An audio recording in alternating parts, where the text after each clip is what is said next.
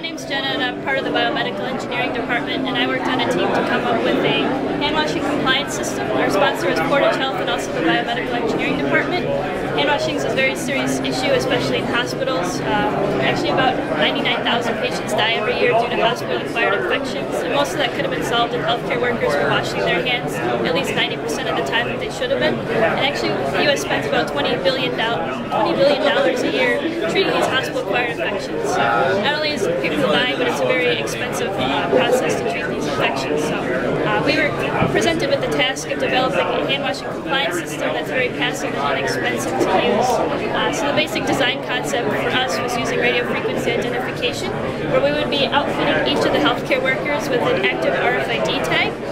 As soon as they would enter the patient's room, they would be automatically picked up by our radio frequency identification system, and then it would all be tracked within software. So as soon as they enter the room, our software is monitoring that. As soon as they reach the soap dispenser, it monitors that, okay, they washed their hands, they're very compliant within CDC protocol of hand washing procedures. So we did some preliminary testing, and we also found that our system was very accurate for all sorts of different scenarios. For instance, if multiple healthcare workers were to enter a room, if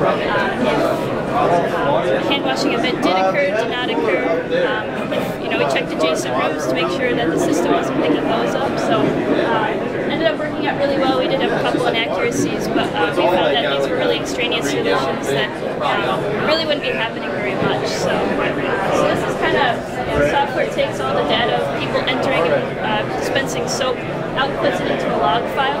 This is very hard and messy to read, so our team was put up to the task of developing a macro to clean up the data. And then our final result comes down here. It imports the log file picked up by the software, and it displays it into a nice, neat Excel file with a date stamp, time stamp, and then it goes through and decides what healthcare workers were compliant with hand washing standards and which ones were not.